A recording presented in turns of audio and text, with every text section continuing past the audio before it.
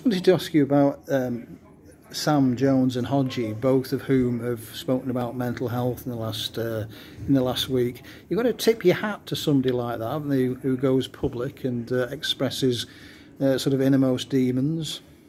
Yeah, you know what? They got more balls than I do. That's for sure. And you know, the courage that they've showed is.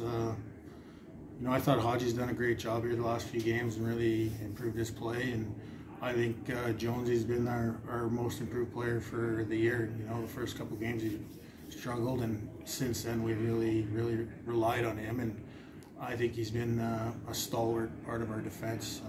You know, since you know, after 4 or 5 games. So you know, hats off to those guys, and you know, it's definitely more courage than I have. Hodgie's retiring, he thinks, at the end of the season. Is that sort of thing that's occurring to you at any stage, or have you got a couple of years left? Nah, plans always change, so I don't make any.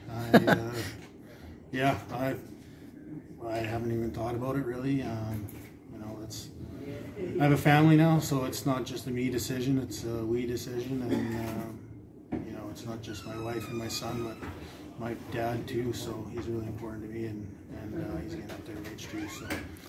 You know, being away from him has been hard, and you know, but we'll see. You never know.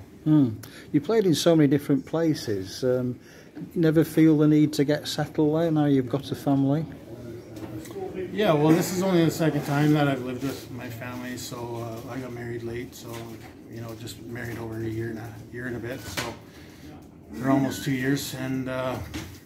Yeah, so it's, you know, the impact on them. It's my first time I've had my son with me, so you know, I've got to think about the impact for them, and you know, settling into schools and stuff like that. But you know, I don't know. My wife is from Europe originally, so you know, it's not that big a deal for us coming over here. Okay, excellent.